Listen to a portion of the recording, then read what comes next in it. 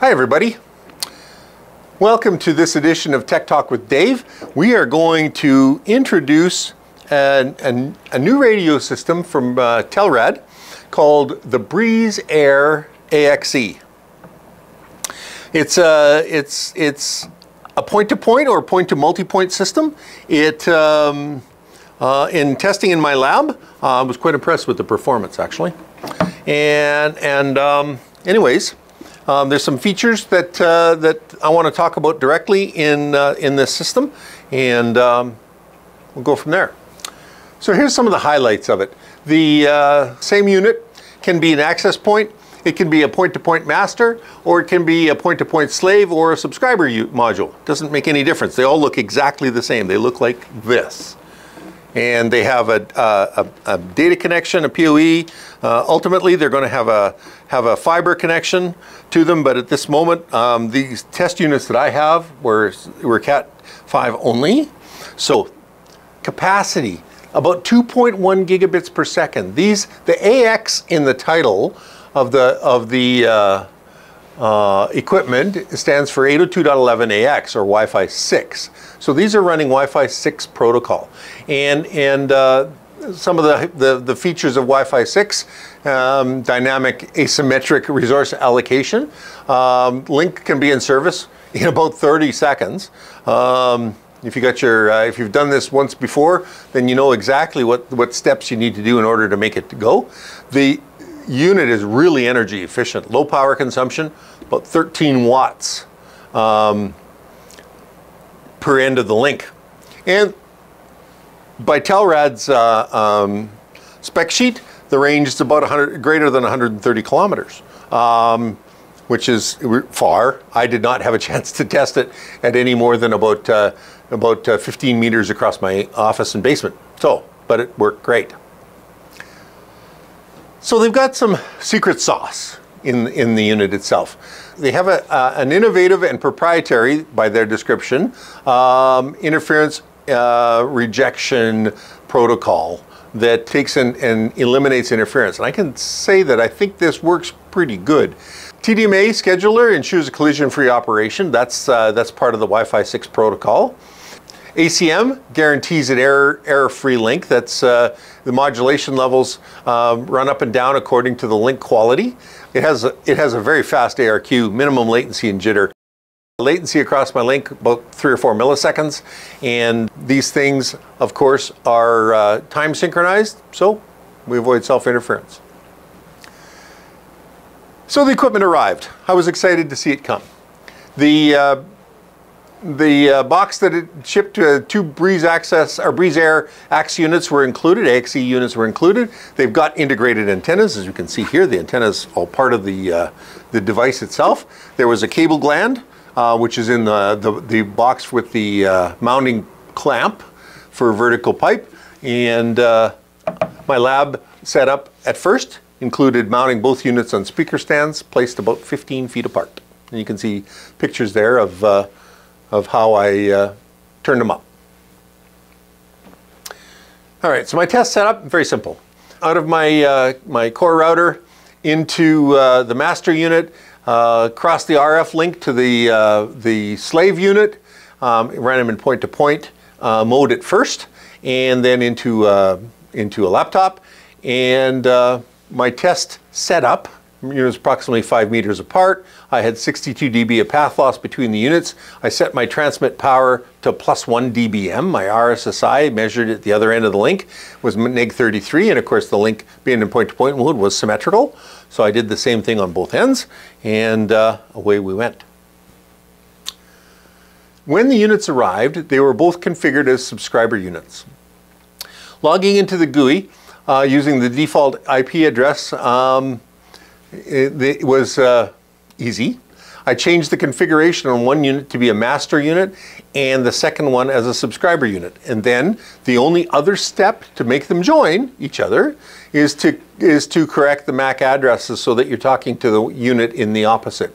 On the master unit, you list the MAC addresses of all the subscriber units that you've got connected to it. On the subscriber unit, you list the MAC address of the master unit. Simple as that.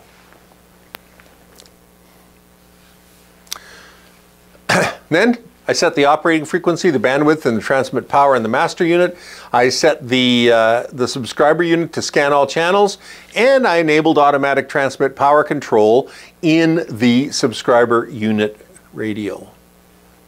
So all of this falls well within a couple of minutes of perusing the manual and turning it up. So I configured my network.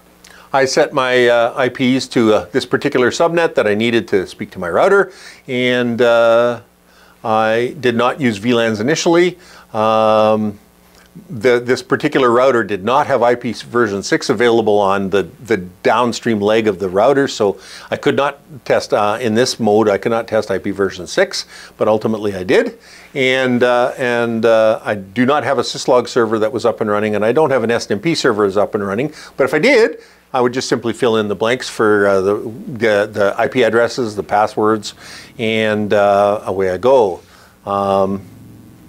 With SNMP management and collecting the logs of the device. So the links came up, no trouble. In the GUI, I can see this end of the unit. I can see the opposite end of the unit. I can see what the downlink throughput ultimately is. I can see what the uplink throughput is. These are 6 gigahertz units, and so I set the channel size to 160 megahertz, and the frequency was to 6120, and my aggregate link performance was about 1850 megabits per second over the air, and the actual link performance was limited to the 1 gig Ethernet ports that I had on either side of it. So I was limited to about 920 or 940 in each direction of the device. But as you can see in the available throughput, that this link was capable of 1.7 gigabits in each direction.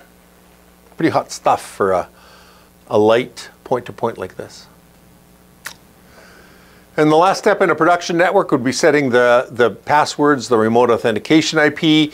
I would create a whitelist for who could actually log into this device, perhaps, and I would turn it loose in the wild, and there I am doing the throughput that I need. I could reduce the throughput to 80 megahertz, and my throughput generally cuts in half, so I was down to about 900 aggregate, and I reduced the bandwidth. But being that these run in 6 gigahertz, the spectrum is still pretty virgin, so I would not have any problem running these on 160 meg channels. So the BreezeAIR AXE lives up to its reputation. In point-to-point mode, about 1.8 gigabits per second aggregate when you split 50-50, uplink and downlink. It can be deployed in point-to-multipoint mode also, with many SUs communicating to a single master unit.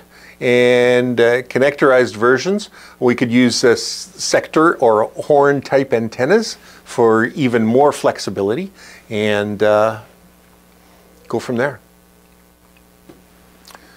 So Telrad tell me that the roadmap looks something like this.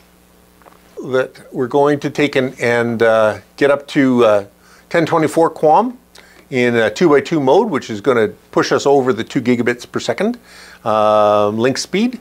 Ultimately, going to be able to put 4 channels together, or use carrier aggregation for 2 channels and then 4 channels ultimately, and that's going to push this little system past 4 and 8 gigabits per second. So, and whether we're doing point-to-multipoint or point-to-point, we still have the same type of performance. Its previous version of equipment was the BreezeAIR 8000, of which I had a test set in my lab also, and it would do 300, give or take, megabits in proprietary protocol. This was before 802.11ax, and so in my lab, this system, I ran it right beside another point-to-multipoint system using 80 megahertz of 5 gigahertz channel, and both systems performed beautifully together. I knew the point-to-multipoint system, the other system, would perform. I was concerned mounting the antennas in that very close together for the subscriber units for the BreezeAIR, and my issues did not materialize that I expected to. I still had all the throughput in the world. So this is a system that I'm recommending, and if you want a light point-to-point, a light point-to-multipoint, this is it. We've just recently, MBSI Wave and Wave LLC in the US have just recently become distributors for this equipment. So feel free to inquire, and as usual, any feedback or comments that you have on this Tech Talk or any other Tech Talk, I welcome. Send your email to marketing@mbsiwave.com, and any new topic suggestions, same thing. Send them to me at marketing@mbsiwave.com, and who knows, maybe the next Tech Talk is going to be your suggested topic. Bye for now.